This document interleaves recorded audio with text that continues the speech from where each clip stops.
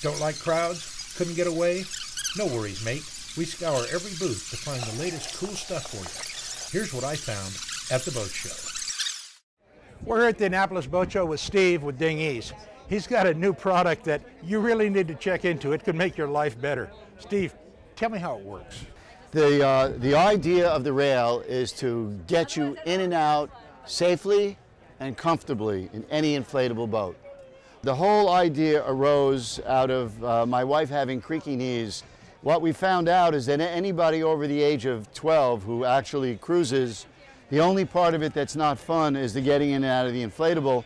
And if you do that, you have to come back from dinner and sit on the dock and find the inflatable and get in or crawl out of it, that gets old quickly. So what started as a product for us older boaters turned into a comfort product for lots of people. And how it works is very simple. Wherever you are, if you're on your sailboat, you want to get into the inflatable, you can just grab this and pull the boat into you, and then just step on the pontoon and step in the boat. And that's it. Try and dislodge me. Its other trick is getting out. And this is what getting out looks like without crawling along the dock. That's it. That's how it works. There's a different install for every type of boat. This particular boat is here because this is the one they said you couldn't do. Raise a rigid rail in a soft boat. But that's in fact exactly what we did. This is a soft hull, and the soft hull boat is the most complicated and difficult to install anything in. Here's what we did.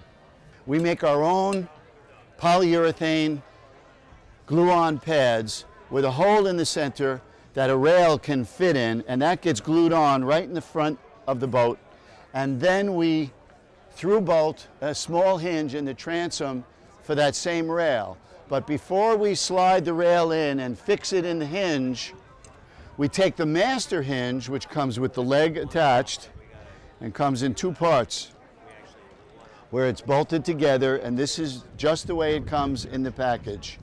You slide it onto the rail, and once it's in place, you tighten up the bolts, and it's locked in place. But when you want to fold the bar down, you just pull the quick pin like that, and the bar will come right down. Where it's below the level of the bow pontoon and narrower than the boat, there's no way that the bar can hit the boat at all. You could secure it with a bungee against the pontoon and then turn this boat over, and the bar still won't hit the ground. So that's how simple the installation is in the most complicated type of boat to raise a rigid rail. Now let me show you what's involved if you have a hard bottom, flat floor. That's the whole thing. Two of these. This is the same idea, but the hinge is a plate with the welded ears. And this we send a fiberglass support shoe out with the hinge.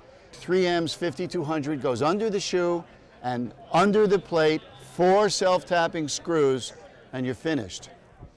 Now you see why I said this is a new idea. If I'd have had this, it would save me a whole lot of embarrassing situations. You want more information? Go to ding-ease.com.